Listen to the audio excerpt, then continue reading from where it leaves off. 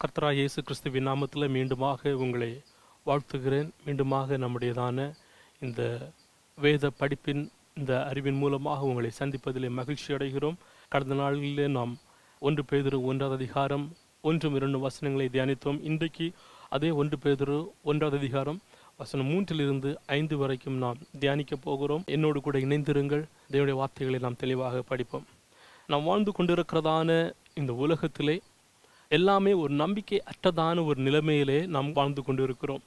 நம்மை சுற்றி இருக்கிறதான நண்பர்களை நான் நம்ப முடியாத ஒரு நிலைமை காணப்படுகிறது. நம்முடைய சொந்த பந்தங்களை நம்ப முடியாத ஒரு நிலைமை காணப்படுகிறது. நம்புகிறதான வேலைகளிலே நம்மை கைவிடுகிறதான ஒரு நிலைமைகளிலே நாம் வாழ்ந்து வந்திருக்கிறவராக காணப்படுகிறோம். அநேக நேரங்களிலே நம்முடைய சரீரம் உடல்நிலைகள் கூட நல்ல முறையிலே காணப்படுகிறது. ஆனால் திடீரென்று ஏதோ ஒரு சோர்வுக்குள்ளதாகவும் சோதனைக்குள்ளதாகவும் காணப்படுகிறது. ஆனால் இந்த வேளையிலே ஜீவனுள்ள நம்பிக்கை என்கிறதான தலைப்பிலே இந்த 3 வசனங்களையும் நாம் தியானிக்க போகிறோம். இங்கே பேதுரு என்ன விதமான காரியங்களை அந்த சபைகளுக்கு கற்றுக் கொடுக்கிறார், நமக்கு கற்றுக் கொடுக்கிறார் என்கிறதான காரியங்களை மிகவும் தெளிவாக நாம் அதை படிக்க போகிறோம். எனவே என்னோடு கூட இணைந்திருங்கள். உங்களுடைய வேதத்தை திறந்து கொள்ளுங்கள். 1 பேதுரு 1வது அதிகாரம் வசனம் 3 முதல் 5 வரைக்கும். நம்முடைய கர்த்தராகிய இயேசு கிறிஸ்துவின் பிதாவாகிய தேவனுக்கு ஸ்தோத்திரம் உண்டாவதாக. அவர் இயேசு கிறிஸ்து மரித்தோரிலிருந்து எழுந்ததினாலே அழியாததும் மாசற்றதும் வாடாததுமாகிய சுதந்திரத்திற்கு கேதுவான ஜீவனுள்ள நம்பிக்கை உண்டாகும்படி தமது மிகுந்த இரக்கத்தின்படியே நம்மை மறுபடியும் ஜெனிப்பித்தார். வசனம் 5. கடைசி காலத்திலே வெளிப்பட ஆயத்தமாய் இருக்கிற இரட்சிப்புக்கு ஏதுவாக விசுவாசத்தை கொண்டு தேவனுடைய பலத்தினாலே காக்கப்பட்டிருக்கிற உங்களுக்கு அந்த சுதந்திரம் பரலோகத்தில் வைக்கப்பட்டிருக்கிறது. இந்த பகுதியிலே ஜீவனுள்ள நம்பிக்கை என்கிறதான காரியங்களை குறித்து நாம் இதில் பார்க்க முடியும். ஜீவனுள்ள நம்பிக்கை என்கிறது என்னவென்றால் ஒரு நித்தியமான ஒரு ரட்சிப்புக்காக நாம் காத்திருக்கிறதான ஒரு அனுபவம். ஒரு மனிதனுடைய வாழ்க்கையிலே ரட்சிப்பு மிகவும் மிகவும் முக்கியமான ஒன்றாக காணப்படுகிறது. ரட்சிப்பை பெற்றதான ஒரு மனிதன் அவன் எப்படி வாழ வேண்டும் என்கிறதான காரியங்களும் மிகவும் அவசியமானதாக காணப்படுகிறது. இந்த பகுதியிலே ஜீவனுள்ள நம்பிக்கைக்கு தேவையானது ஒரு ரட்சிப்பு என்கிறதான காரியங்களை இதில் பார்க்கிறோம். முதலாவதாக வேதத்தின் அடிப்படையிலே காணப்படுகிறதான 3 விதமான ரட்சிப்புகளையும் நாம் பார்க்க போகிறோம். முதலாவது கடந்த கால ரட்சிப்பு. அப்போஸ்தலர் 16வது அதிகாரம் 31வது வசனம் இவ்வாறாக சொல்லுகிறது. அதற்கு அவர்கள் கர்த்தராகிய இயேசு கிறிஸ்துவை விசுவாசி, அப்பொழுது நீயும் உன் வீட்டாரும் ரட்சிக்கப்படுவீர்கள். ரோமர் 10:9வது வசனம் இவ்வாறாக சொல்லுகிறது. கர்த்தராகிய இயேசுவை நீ உன் வாயினாலே அறிக்கையிட்டு தேவன் அவரை மரித்தோரிலிருந்து எழுப்பினார் என்று உன் இருதயத்தில் விசுவாசித்தால் ரட்சிக்கப்படுவாய். அப்படி என்றால் இந்த 2 வசனங்களிலும் நாம் தெளிவாக கற்கொள்ளுகிறதான ஒரு காரியம், ஒரு மனிதனுடைய வாழ்க்கையிலே கடந்த கால ரட்சிப்பு எப்படி காணப்படுகிறது என்றால் கர்த்தராகிய இயேசு கிறிஸ்துவை விசுவாசித்து அவரை ஏற்றுக்கொண்டு அவரை சேவிக்க அவர் மட்டுமே போதும் என்று நாம் எப்போது முடிவெடுத்து நாம் ஜீவிக்கிறோமோ அந்த நேரத்திலே நாம் ரட்சிக்கப்பட்டவர்களாக காணப்படுகிறோம். நம்முடைய விசுவாசத்தை தேவன் கனம் பண்ணுகிறவராக காணப்படுகிற என்கிறதான காரியங்களை தான் நான் இந்த வசனங்களிலே நாம் தெளிவாக பார்க்க முடியும். ஒரு 2வது விதமான ரட்சிப்பு எப்படி இருக்கிறது என்றால் தற்போதைய ரட்சிப்பு. இப்போது காணப்படுகிறதான அந்த ரட்சிப்பு 1 யோவான் 1:9 இவ்வாறாக சொல்லுகிறது. நம்முடைய பாவங்களை நாம் அறிக்கையிட்டால் பாவங்களை நமக்கு மன்னித்து எல்லா அநியாயத்தையும் நீக்கி நம்மை சுத்திகரிப்பதற்கு அவர் உண்மையும் அவர் நீதியும் உள்ளவராயிருக்கிறார். பிலிப்பியர் 2:12. ஆதலால் எனக்கு பிரியமானவர்களே, நீங்கள் எப்பொழுதும் கீழ்ப்படுகிறபடியே நான் உங்களுக்கு சமீபமாய் இருக்கும் பொழுது மாத்திரமல்ல, நான் தூரமாய் இருக்கிற இப்பொழுதும் அதிக பயத்தோடும் நடுக்கத்தோடும் உங்கள் ரட்சிப்பு நிறைவேற பிரயாசப்படுங்கள். அப்படி என்றால் நாம் இதிலிருந்து கற்றுக்கொள்ள வேண்டியதான ஒரு காரியம், முதலாவது இயேசு கிறிஸ்துவை ஏற்றுக்கொண்டு அவரை நம்பி அவரை விசுவாசிக்கிறதா நேரத்திலே நாம் அந்த ரட்சிப்பை பெற்றுக்கொள்ளுகிறோம். ஒரு தற்போதையதான ரட்சிப்பு எப்படி இருக்கிறது என்றால் நாம் நம்முடையதான பழைய சுபாவங்களை, பழைய காரியங்களை, பாவங்களை, சாபங்களை களைந்து விட்டு நாம் கிறிஸ்துவை போதும் என்று ஒரு புதிய ஜீவியத்தை ஜீவிக்கும்படியான ஒரு பரிசுத்தமான ஒரு ஜீவியத்தை ஜீவிக்க முடிவெடுக்கிறதான போது இந்த ரட்சிப்பை நாம் பெற்றுக்கொள்ளுகிறவர்களாக இருக்கிறோம். அதை தான் நாம் இந்த வசனங்களிலே பார்க்கிறதாக காணப்படும். எனவே நாம் அப்படி முடிவெடுத்து எல்லா பாவங்களுக்கும் விலகி இருக்கிறதான போது நமக்கு அந்த ரட்சிப்பை தருகிறதற்கு அந்த தேவன் அவர் போதுமான தேவனாக காணப்படுகிறார். மூன்றாவதாக இந்த ஜீவனுள்ள நம்பிக்கையில் காணப்படுகிறதான அந்த ரட்சிப்பு எப்படிப்பட்டது என்றால் ஒரு வருங்காலத்தில் இருக்கிறதான ரட்சிப்பு. அது என்ன வருங்காலத்தில் காணப்படுகிறதான ரட்சிப்பு? கடந்த கால ரட்சிப்பு, தற்போதையதான ரட்சிப்பு, வருங்காலத்தில் காணப்படுகிறதான அந்த ரட்சிப்பு என்ன? இந்த வசனத்தை படியுங்கள், மிகவும் தெளிவாக புரியும். ரோமர் 13:11 இவ்வாறாக சொல்லுகிறது, நித்திரையை விட்டு எழுந்திருக்கத்தக்க வேளையாயிற்றென்று நாம் காலத்தை அறிந்தவர்களாய் இப்படி நடக்க வேண்டும். நாம் விசுவாசிகளான போது ரட்சிப்பு சமீபமாய் இருக்கிறதை பார்க்கிலும் இப்பொழுது அது நமக்கு அதிக சமீபமாய் இருக்கிறது. அப்படி என்றால் ஒரு வருங்காலத்தினுடையதான ரட்சிப்பு எப்படி என்றால், இயேசு கிறிஸ்து அவரை ஏற்றுக்கொண்டதான போது அவர் நமக்கு ஒரு ரட்சிப்பை கொடுத்திருக்கிறார். அவரை விசுவாசிக்கிறதான போது ஒரு ரட்சிப்பை கொடுத்திருக்கிறார். நம்முடைய பாவங்களில் சாபங்களை விட்டு நாம் வெளியே வந்ததுக்கு அப்புறமாக ஒரு புதிதான ஒரு வாழ்க்கையையும் ஒரு ரட்சிப்பையும் அந்த தேவன் கொடுத்திருக்கிறார். இப்போது கொடுத்ததுக்கு அப்புறமாக அந்த இயேசு கிறிஸ்து வருகிறதற்கு நாம் அவரை எதிர்பார்த்து காத்து கொண்டிருக்கிறதான ஒரு நித்தியமான ரட்சிப்பு, இந்த வருங்கால ரட்சிப்பாக நாம் அதை பார்க்க முடியும். கிறிஸ்துவின் வருகையில் நமக்கு வழங்கப்படும் ரட்சிப்பின் முழுமையான ஒரு நிறைவேறக்கூடியதான ஒரு காரியம் இந்த ரட்சிப்பாக காணப்படுகிறது. நீங்களும் நானும் இந்த உலகத்திலே ஜீவிக்கிறது, இந்த உலகத்திலே வாழுகிறது அந்த நித்தியமான அழிவில்லாத, அதாவது ஒரு நிறைவேறுகிறதான இயேசு கிறிஸ்துவின் வருகையின் மூலம் நிறைவேறுகிறதான அந்த ரட்சிப்பை பெறுகிறதற்கு நாம் பங்காளிகளாக காணப்பட வேண்டும் என்று நீங்களும் நானும் அழைக்கப்பட்டிருக்கிறோம். அந்த ரட்சிப்பை நாம் பெறுகிறதற்கு காத்து கொண்டிருக்கிறதான போது அந்த ரட்சிப்பை பெற்று அந்த தேவனை நாம் எப்போதும் பாடுகிறவர்களாகவும் அவரை மகிமைப்படுத்துகிறவர்களாகவும் நாம் காணப்படுகிறோம். எனவே என்னை பார்த்து கொண்டிருக்கிறதான அருமையான தேவனுடைய ஜனங்களே, நம்முடைய ரட்சிப்பினுடையதான நோக்கம் என்ன? நம்முடையதான ரட்சிப்பு உடையதான அந்த திட்டம் என்னவென்றால் தேவனுடையதான இரக்கம், தேவனுடையதான கிருபை, தேவனுடையதான கருணை. அதன் மூலமாகவே தான் அந்த ரட்சிப்பு நமக்கு வழங்கப்பட்டிருக்கிறது. ரட்சிப்பின் ஜீவனுள்ள அந்த நம்பிக்கையை நாம் எவ்வாறு பெற்றுக்கொள்கிறது? ஒரே ஒரு காரியத்தில் தான் வேதத்திலிருந்து நாம் படிக்க முடியும். நாம் இப்போது படித்ததான் இந்த பகுதியிலிருந்து ஒரே ஒரு காரியத்தை பார்க்க முடியும். அது என்னவென்றால் மறுபிறப்பு. மறுபிறப்பு என்கிறதான ஒரு அனுபவம் உங்களுடைய வாழ்க்கையிலும் என்னுடைய வாழ்க்கையிலும் அந்த மறுபிறப்பு மிகவும் முக்கியமான ஒன்றாக காணப்படுது. அது எப்படி வருகிறது என்றால் தேவனுடையதான மகத்துவமான கிருபையின் மூலமாகவும் அவருடையதான இரக்கத்தின் மூலமாகவும் வருகிறது. இயேசு கிறிஸ்துவு மரித்தோரிலிருந்து உயிர்த்தெழுக்கப்பட்ட பிற்படாக தன்னுடையதான மிகுந்த இரக்கத்தினாலே நமக்கு ஒரு புதிய நம்பிக்கையும் ஒரு புதிய ஜீவனையும் அவன் அந்த நம்பிக்கையிலே கொடுத்திருக்கிறார். நாம் ஒரு காலத்திலே அந்த இயேசு கிறிஸ்துவை அழைக்கிறதற்கும் அந்த ரட்சிப்பை பெற்றுக் கொள்ளுகிறதற்கும் தகுதி அற்றவர்களாக காணப்பட்டோம். ஆனால் அந்த தேவன் நம்மை தகுதிப்பட்டவர்களாக நம்மை மாற்றி அவரை அந்த ரட்சிப்பை பெற்றுக்கொண்டு அவரை துதிக்கிறதற்கும் அவரை உயர்த்துகிறதற்கும் அவர் நம்மை பங்காளிகளாக மாற்றி இருக்கிறார். எனவே ஒரு மனிதனுடையதான வாழ்க்கையில் அந்த மறுபிறப்பு, புதிய பிறப்பு என்கிறதான காரியம் மிகவும் அவசியமானதாக காணப்படுகிறது.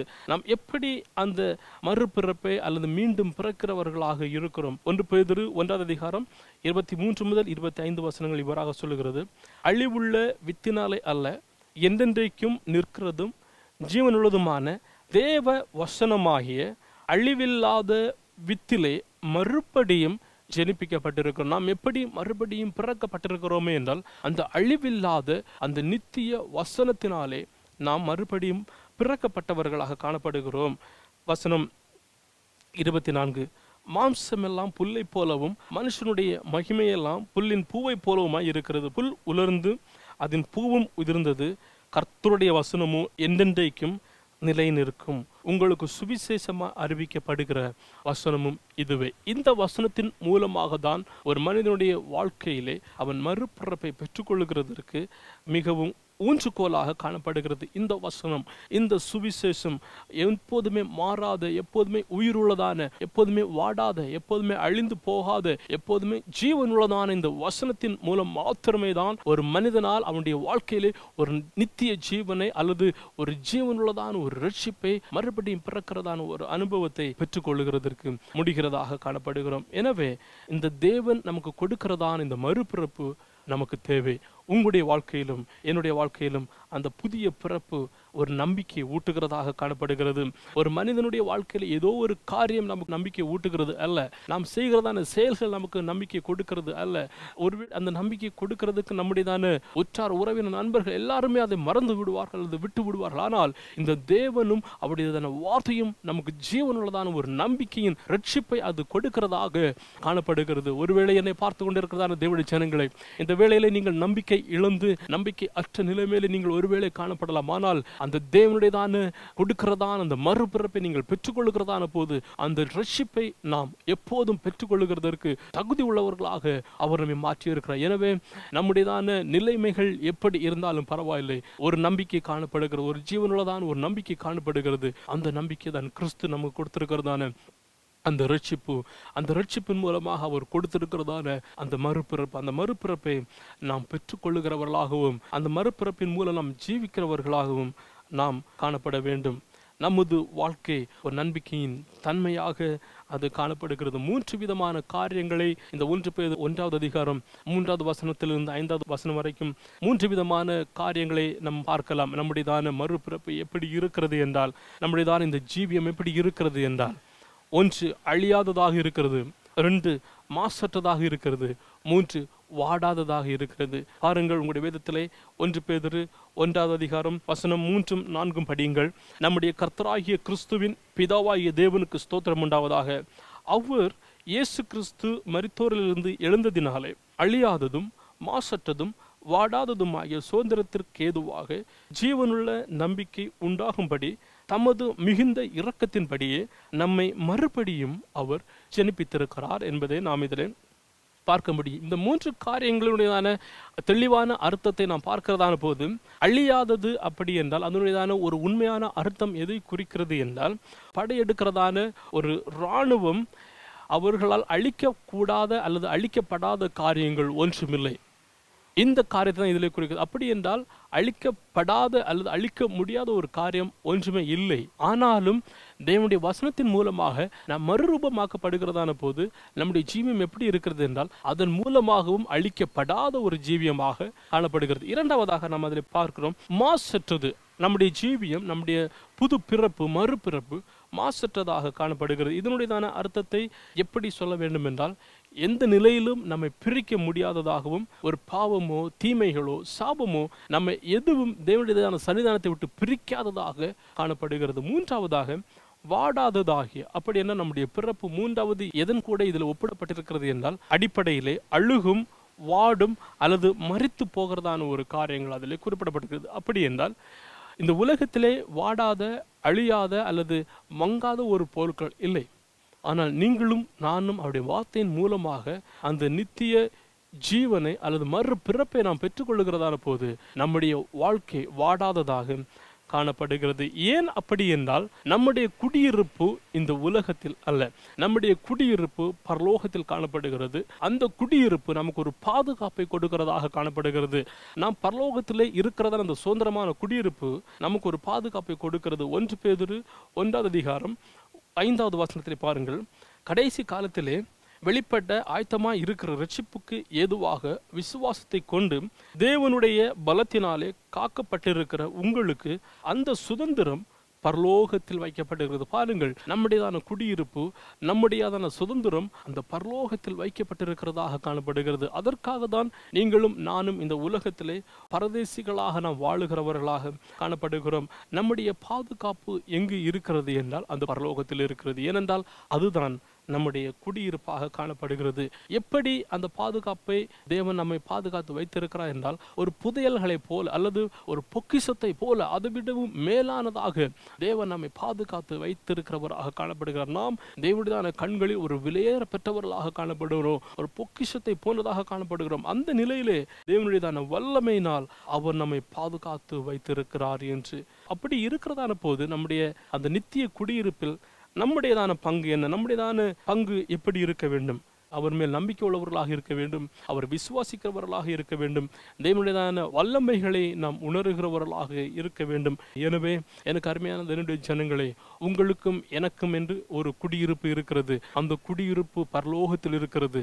அதுதான் நம்முடைய நித்திய குடியிருப்பாகவும் காணப்படுகிறது. அந்த நித்திய குடியிருப்பை நாம் பெற்றுக்கொள்ளுகிறதற்கு நம்முடைய வாழ்க்கையிலே வேதம் சொல்லுகிற பிரகாரமான அந்த ரட்சிப்பை நாம் பெற்றுக்கொண்டிருக்க வேண்டும். இயேசு கிறிஸ்துவை நாம் விசுவாசிக்க வேண்டும். நம்முடைய பாவங்களிலிருந்து நாம் வெளியே வந்து ஒரு பரிசுத்தமான ஒரு வாழ்க்கையை பெற்றுதான் ஒரு ரட்சிப்பை நாம் பெற்றுக்கொள்ள வேண்டும். வரப்போகிறதான அந்த இயேசு கிறிஸ்துவை நாம் அடையாளமாக அல்லது அவருக்கு என்று நாம் காத்திருக்கிறதான நம்பிக்கையோடு காத்திருக்கிறதான ஒரு ரட்சிப்பை நாம் பெற்றிருக்க வேண்டும். இதை நாம் பெற்றிருக்கிறதான போது நம்முடைய வாழ்க்கை எப்படி இருக்கிறது என்றால் ஒரு மறுரூபமாக்கப்பட்ட வாழ்க்கையாக காணப்படுகிறது. மறுபடியும் பிறக்கிறதான ஒரு வாழ்க்கையாக காணப்படுகிறது. ஒரு ஜீவன் உள்ளதான ஒரு நம்பிக்கை இதன் மூலமாக காணப்படுகிறது. இதற்காகவே நீங்களும் நானும் அழைக்கப்பட்டிருக்கிறோம். எனவே நம்முடைய வாழ்க்கை இந்த உலகத்திலே ஒருவேளை அழிந்து போகிறதாக இருந்தாலும் அல்லது வாடி போகிறதாக இருந்தாலும் அல்லது மாறி போகிறதாக இருந்தாலும் நாம் எதிர்நோக்கி காத்திருக்கிறதான அந்த பரலோகத்தின் குடியிருப்பிலே அது அழியாததும் அது மாசற்றதும் அது வாடாததுமாக காணப்படுகிறது. எனவே என்னை பார்த்து கொண்டிருக்கிறதான அருமையான தேவனுடைய ஜனங்களே, இந்த தேவன் என்னென்றைக்கும் உள்ள சதா காலங்களில் நம்முடைய தேவனாக காணப்படுகிறார். அவர் மரண பரியந்தம் நம்மை நடத்துகிறவராக காணப்படுகிறார். எனவே நமக்கென்று ஒரு நம்பிக்கை இருக்கிறது, ஒரு ஜீவனுள்ளதான ஒரு நம்பிக்கை இருக்கிறது. அதுதான் அந்த ஆண்டவராகிய இயேசு கிறிஸ்து. அவர் மீது அந்த நம்பிக்கை வைக்கிறதான போது எல்லா கரடு முரடான பாதைகளிலும் எல்லா போராட்டங்களிலும் எல்லா உபத்திரவங்களிலும் அவர் நம்மை நித்திய வாழ்க்கைக்கு நேராக நித்திய குடியிருப்புக்கு நேராக அவர் நம்மை நடத்துகிறதற்கு போதுமான தேவனாக காணப்படுகிறார். இந்த வசனங்கள் மூலமாக தேவன் ஒவ்வொருவரையும் ஆசீர்வதிப்பாராக. நாம் சேர்ந்து ஜெபிக்கலாமா? நீங்கள் எங்கு இருந்தாலும் இருக்கிறதா இடங்களிலே உங்களுடைய கண்களை மூடி ஒரு நிமிடம் நீங்கள் ஜெபிக்கலாமா? ஆண்டவரே, என்னுடையதான குடியிருப்பு பரலோகத்தில் இருக்கிறது ராஜா. அதற்கு என்று அந்த மறுவாழ்வை நாம் பெற்றுக்கொள்கிறதற்கு எனக்கு உதவி செய்யுங்க என்று சொல்லுவோமா? நல்ல பிதாவை நன்றியோடு ஸ்தோத்தரிக்கிறேன். ஆண்டவரே, இந்த வேளையிலே எங்களோடு கூட இணைந்து இருக்கிறதா நம்முடைய பிள்ளைகளை நீர் ஆசீர்வதிப்பீராக. தேவ கிருபைகளும் தேவ சமாதானமும் நம்முடைய பிள்ளைகளை ஆட்கொள்ளும்படியாக ஜெபிக்கிறேன். ஆண்டவரே, எல்லா தேவைகளையும் நீ சந்திப்பீராக. எல்லா ஆண்டவரே ஸ்தோத்திரம் தீமையிலிருந்து நம்முடைய பிள்ளைகளை நீ பாதுகாத்துக் கொள்வீராக ராஜா. ஆண்டவரே, வேதம் சொல்லுகிற பிரகாரமான ரட்சிப்பை நாங்கள் பெற்றுக்கொள்ளுகிறதற்கு தகுதியானவர்களாக காணப்படுகிறதற்கு கர்த்தாவே நீர் கிருபை தரும்படியாக ஜெபிக்கிறேன். ஆண்டவரே, தேவ கிருபைகளும் தேவ பிரசனமும் எங்கள் ஒவ்வொருவரையும் ஆளுகை செய்யும்படியாக ஜெபிக்கிறேன். ஆண்டவரே, ஆண்டவரே பரிசுத்தத்தை காத்துக்கொள்ள கிருபை தாங்க. நித்திய வாழ்க்கைக்கான அந்த மறுபிறப்பை நாங்கள் அடைந்தவர்களாகவும் அதற்கென்று நாங்கள் வாழுகிறவர்களாகவும் நீர் கிருபை தரும்படியாக ஜெபிக்கிறேன். ஆண்டவரே, ஆண்டவரே ஒவ்வொருவரையும் ஆசீர்வதிப்பீராக, ஒவ்வொருவரும் நீ கூட இருப்பீராக. ஜெபத்தை கடுமையாக நன்றி செலுத்துகின்றோம். இயேசுவின் நாமத்தில் ஜெபிக்கிற நல்ல பிதாவே, ஆமென், ஆமென். ஆண்டவரை ஆசீர்வதிப்பாராக. நம்முடைய சமாதானம் இன்றும் சதா காலங்களிலும் உங்களோடு கூட இருப்பதாக. ஆமென்.